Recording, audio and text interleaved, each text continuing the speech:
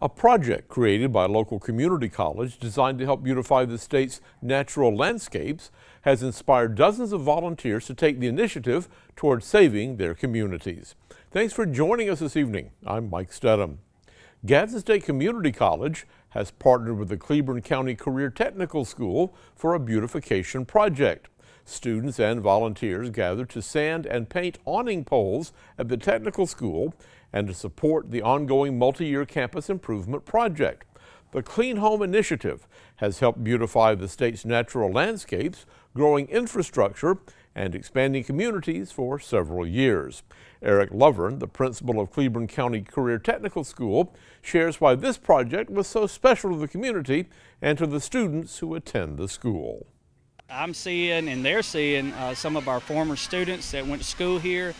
We have a lot of students that go to Gadsden State, and it's really nice to see them continuing their education in post-secondary. This project will cover 4 counties in an effort to beautify a number of areas in Cleburne, Etowah, Calhoun, and Cherokee counties. Gadsden State's Dean of Outreach Initiatives says that the mission is to continue to serve communities inside and outside of the campus walls. It's the power of people, including people in a team concept, making them all feel a part of something great, and everybody likes to be a part of something great. Friday, we had the McClellan Pet Cemetery Project in Anniston. It's a historical site under the McClellan Development Authority, and that was a lot of fun.